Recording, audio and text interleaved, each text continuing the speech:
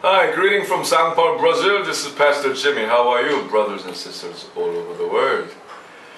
Hey, it is a season, I guess. It's December.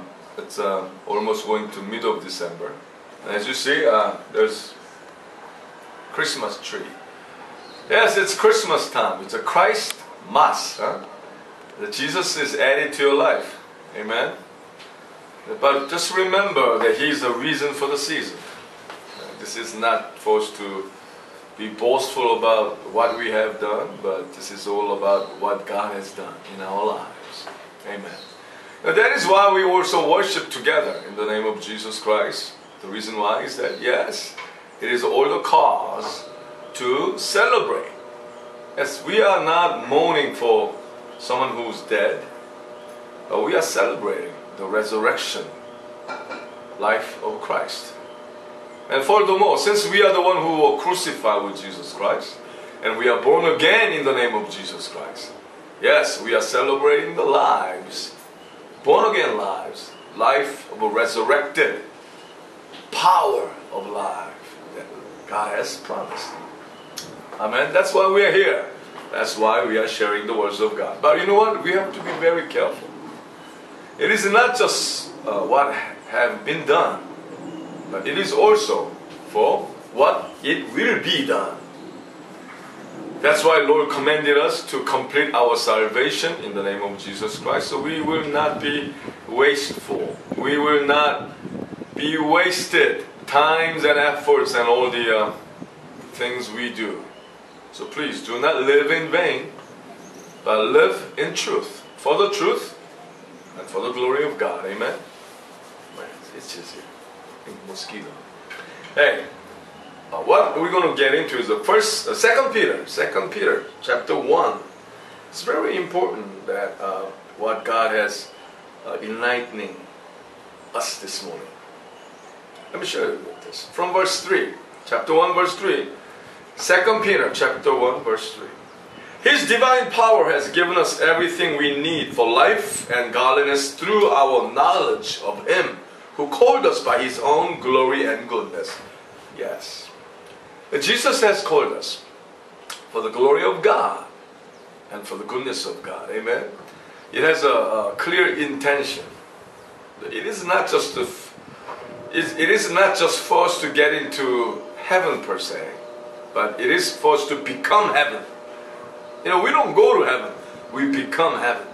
Just like we don't go to church, we become the living temple of God. Amen? Just like that. You know, many misunderstand. You know, devil may want to let you use the same vocabulary, but totally in different context, totally different intentions. So do not be deceived.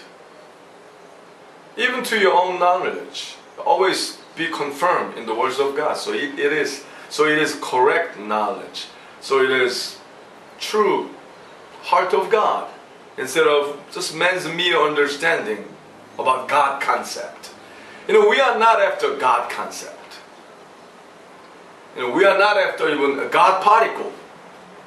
But we are all about being with Christ, being with God, walking with God. So it has to be real.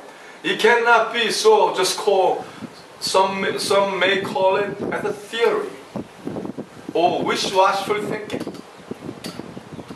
It has to be real. But to do that, God is commanding us this. You know, let us go in here. From verse 3, once again. His divine power has given us everything we need for life and goodness through our knowledge of Him who called us by His own glory and goodness. Through these, He has given us His very great and precious promise, so that through them you may participate in the divine nature and escape the corruption in the world caused by evil desires. Yeah, you know what? Even though we may have a faith, yes, devil always, attack us, attack you, using evil desires. So remember, it is still war that we have to go through. Yeah, you have to be very careful. We have to be very careful about our evil desires that we are tempted.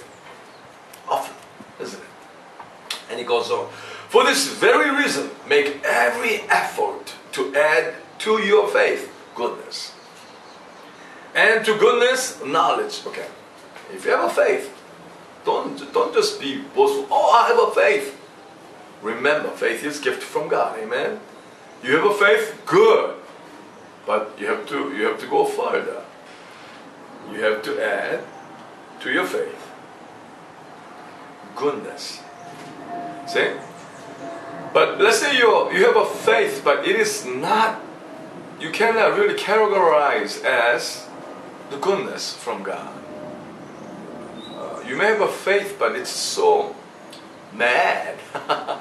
It's so irritated. It's so self-concerned. It's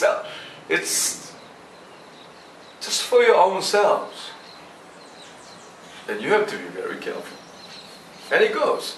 And to goodness, knowledge. Yeah. You know what? Let's say you have a faith and it seems great and good. You know, it seems like you have a goodness quality with it. But if you are lack of knowledge with that, you may misunderstand. So please do pray and proceed. So God may allow us and add us the knowledge to our faith. That with the goodness, but also knowledge. Amen. But it goes on. Self-control, and to self-control, perseverance, and to perseverance, godliness, and to godliness, brotherly kindness, and to brotherly kindness, love. For if you possesses these qualities, important, these qualities in increasing measure, they will keep you from being ineffective and unproductive in your knowledge of our Lord Jesus Christ. Hallelujah.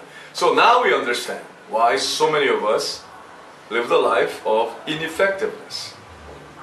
Even though we say we believe in God. Because maybe we are so dependent on just faith alone. But do not examine our faith. What kind of faith we have, what kind of a quality of faith we may have through God. So it is critically important that we become very decisive and discern with the intention of God. Let us not settle with what we already know. Let us not settle with what we think we already have, may have, but proceed with the intention of God. Amen. So we will be effective. And we will be fully godly intent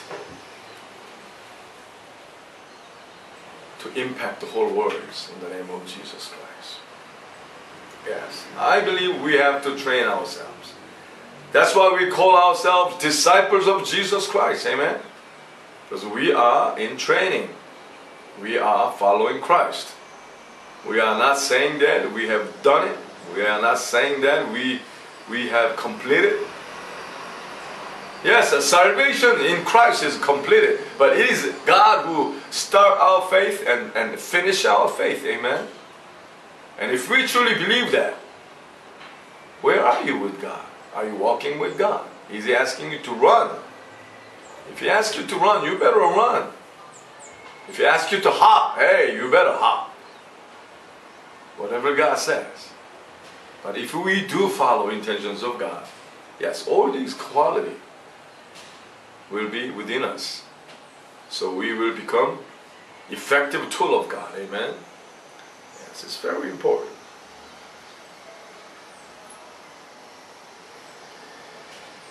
Let me just go on. They will keep you from being ineffective and unproductive in your knowledge of our Lord Jesus Christ. But if anyone does not have them, he is nearsighted and blind. So we know now, God is not just recommending. This is commandment. Otherwise, if we do not follow the steps, we will be what? Nearsighted and blind. And has forgotten that he has been cleansed from his past sins. You know, sins, there are many different kinds of sins. You know, when we were dulled because our conscience wasn't cleansed by the blood of Jesus Christ. We thought just doing the evil thing was a sin.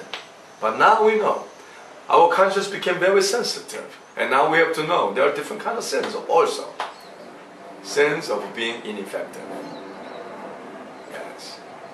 Yes. And also, sins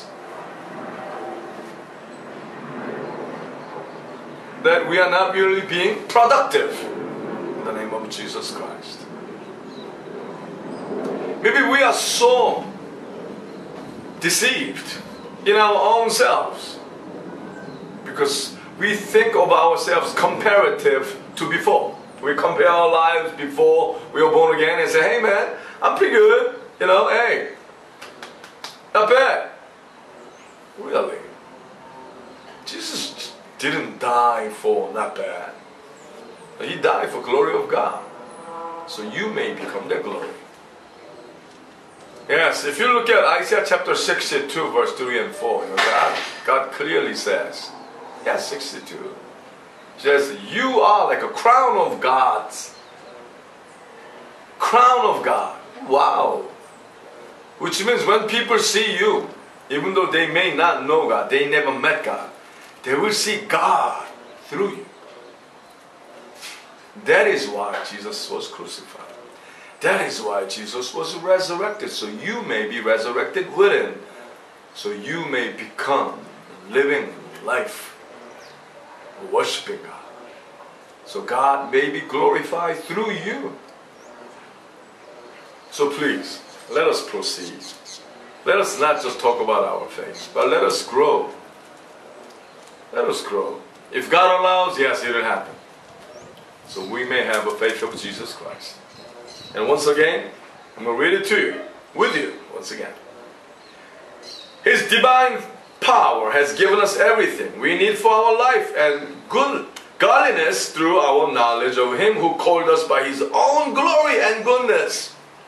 Through these, He has given us His very great and precious promises, so that through them you may participate in the divine nature and escape the corruption in the world caused by evil desires.